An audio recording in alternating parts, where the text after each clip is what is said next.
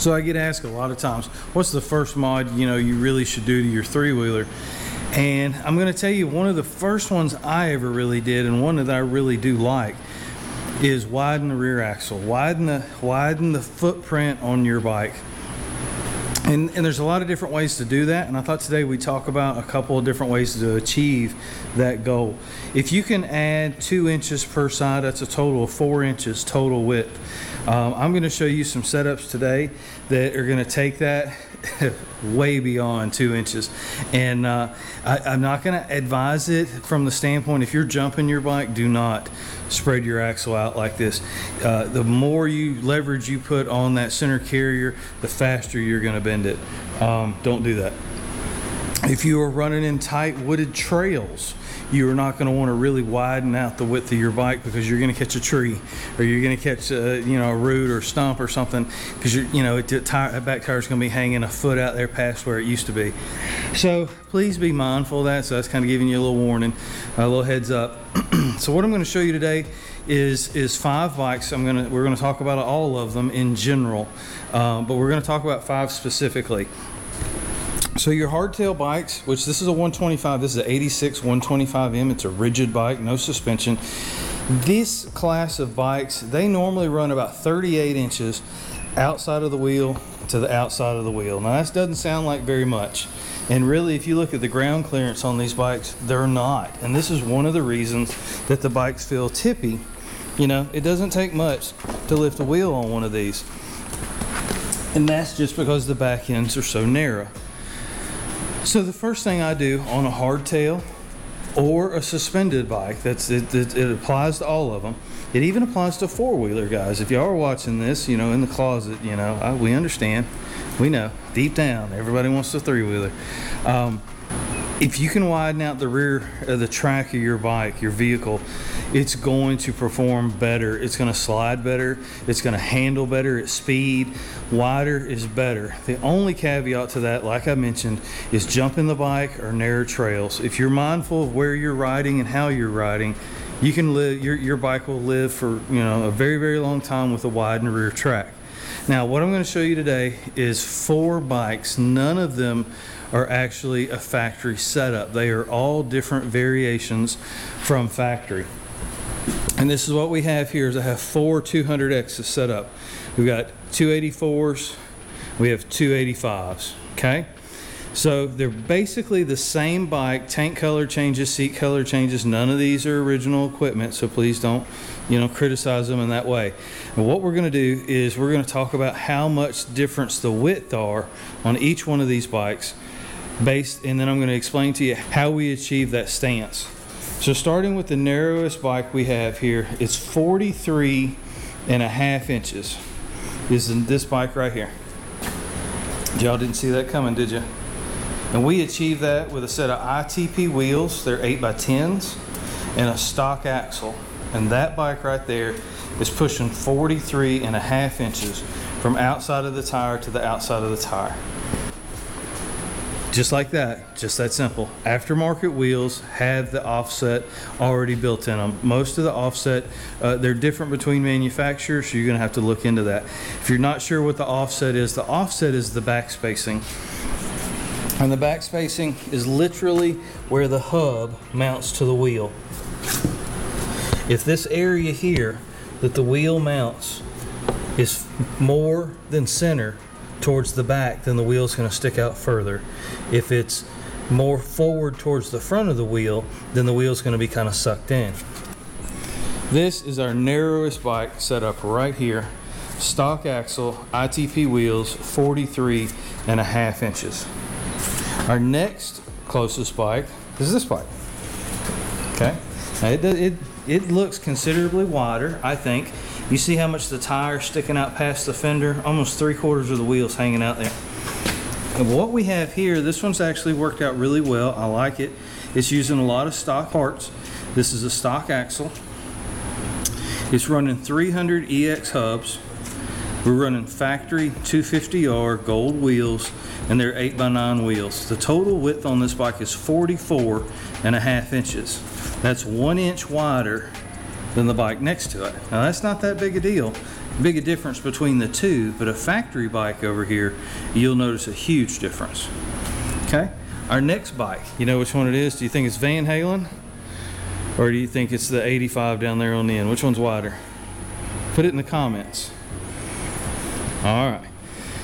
Van Halen comes in at 48 inches. And what we have here, this is a combination here on this one. We have a factory axle. We have a 300 EX hub. We have a 2-inch spacer on factory 300 EX wheels and tires. I actually picked those tires and wheels up mounted just like you see them. It's a good thing about the four-wheeler bolt pattern. The 4-on-110 pattern on these particular bikes is very, very common. All right, that brings us to our widest bike we have out here today.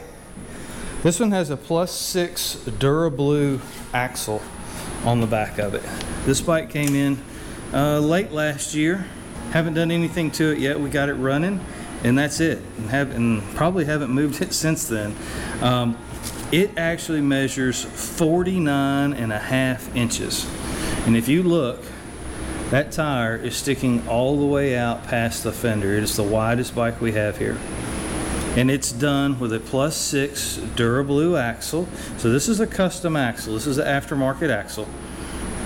On top of that, it is running factory hubs, as you can see.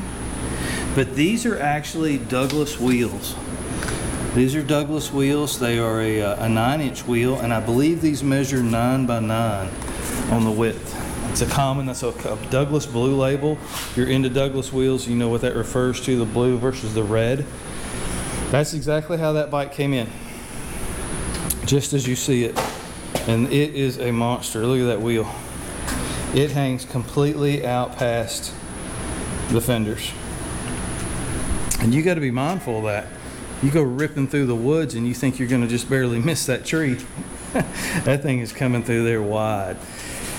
49.5 inches on that bike. That's huge. I'm probably going to get this wrong. Somebody correct me in the comments. Please do, because we all need to know. I think the factory width on a 200X is around 40 inches. I may be mistaken on that. I'll look it up and maybe put it on the screen or something. But we're talking 10 inches beyond stock, beyond factories that's set up there. Some of these 10, 8, 6 inches, but you can see there's a lot of different variations, you know, where you want your back tire to be. I think this is a good look. 3/4 of the tire sticking out. Remember, the wider that tire is, the messier and dirtier your bike's going to get. If you look over at this one, you see I still haven't washed it. I've been pretty sorry about that.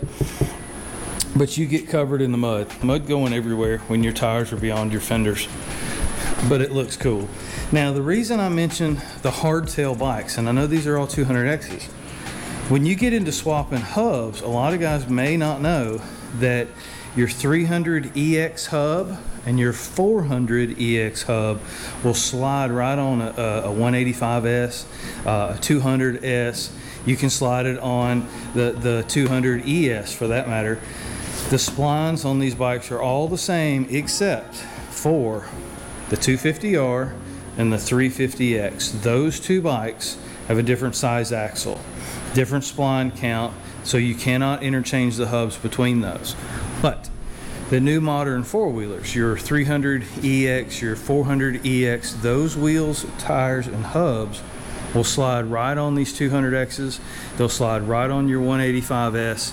I've done it. You've seen it on this channel before. I had that setup that's on Van Halen down there. We took that setup off of a 185S, and that was a blast. People ask me what's the first mod I would do to a three-wheeler.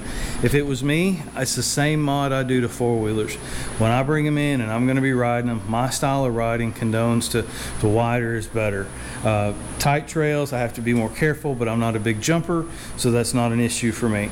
First thing I want to do to a bike is I want to widen it out. I want to get it as wide as I can comfortably. You'll be amazed at what a 2-inch spacer will do.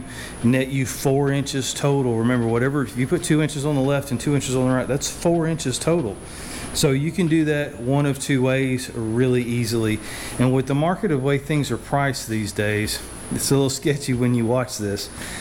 Right now you can buy used 300 EX and 400 EX hubs cheaper than you can buy new aftermarket wheel spacers. And so me personally, if I had a choice between wheel spacers and hubs, I would take a hub every single time. I feel that it's better. You have one less joint, one less set of lug nuts to come loose, one less weak point between a factory hub and a spacer in a wheel than a hub that has spacing built into it. And so if you were to go out and buy just a factory hub and put it on your bike, you would end up with a +4 right out of the gate, which is what this looks like right here. This is a +4 because it's 300 EX hubs on a factory axle. These are Honda wheels.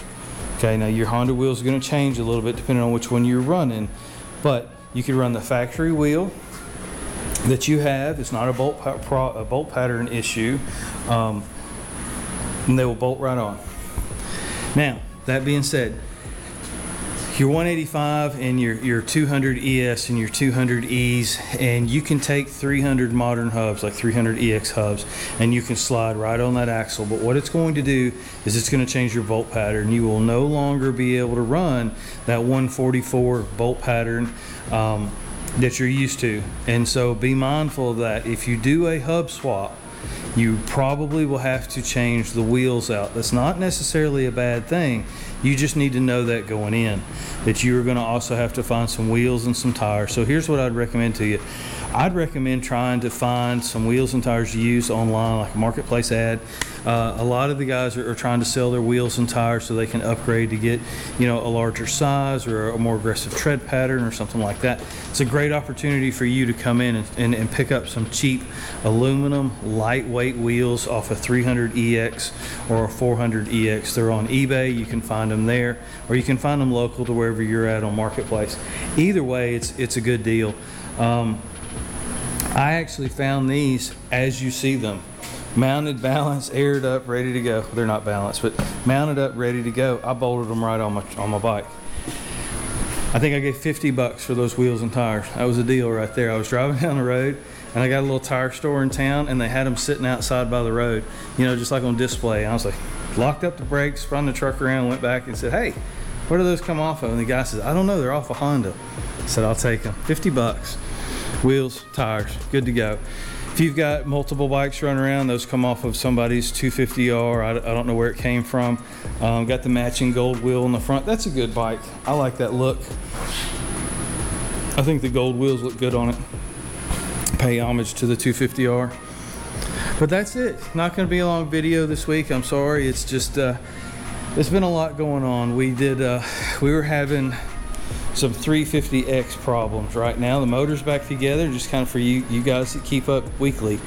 We've got it's rebuilt. I'm not going to go into a lot of detail on this one. I'll give you kind of an overlap of what's been done. It's in the frame, and we've got another issue that's raised its head, and so we're tackling that now. We still have a will it run on this bike. We just picked it up last week. That was our road trip bike. That's our 200X 85. Haven't done anything to it. It's just like you saw it when we brought it off the trailer. It's going to be a nice bike. I don't know where I want to go with it. I really want to get back on this one. I feel that I've kind of turned my back on that one. Brought it in, got it running, and then parked it. And I just think it deserves more than that. It's really a really good bike. Maybe we can do a comparison between the two. Kind of shows you what your money gets. I think that could be a good video. Both of these bikes were bought in non-running condition for two different price points, but they are both exactly the same year, make, and model bike. Two different owners and two different lives they've led for sure. But anyways, that's for another video.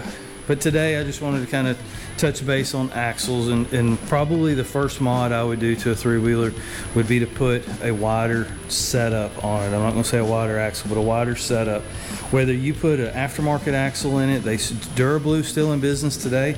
You can still get a +4 axle, I'm certain of. You may be able to still get a +6. I don't know. That thing is a monster. It is a +6 axle over stock. It's crazy. I've never seen one before, but that's really cool.